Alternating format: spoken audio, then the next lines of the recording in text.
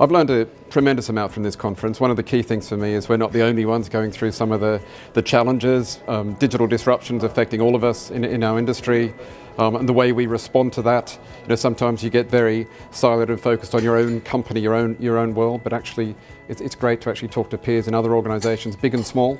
So we're one of the bigger organisations, but it's great to talk to SMEs too and find that they're going through a lot of the same issues as us.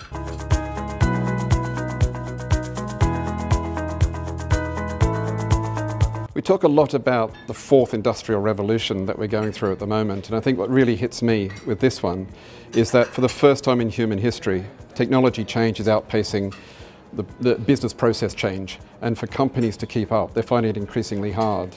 A lot of our business colleagues are not quite understanding that, and we as IT leaders perhaps need to show more digital leadership there.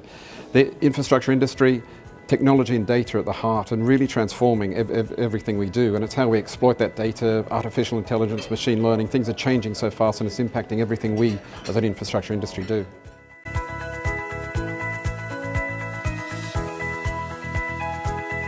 I think we as CIOs are increasingly being called upon to show real technology leadership but also business leadership as we help our firms respond to this, and our clients and their clients as well. The role of the CIO, we talk about this top table, but we're increasingly being asked to join our business colleagues there. And there are real skills we as CIOs need now to become true business leaders as well. But it's crucially important that we become technology and business leaders.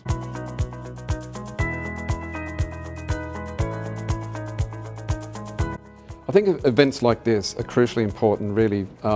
It's great to see what our peers are doing in other organisations. You know, without that, you just get so focused on your own organisation, and sometimes you forget and you think your challenges are just so associated just with your own business. But to meet others and see that they're going through the same problems, or to see that they've had a problem and solved it in a different way that you could actually take back and apply to your own world, or the sense of satisfaction that you've actually given some advice to someone in another organisation. So to me, attending events like this are a real part and parcel of my job, and I don't think I could do my job without it.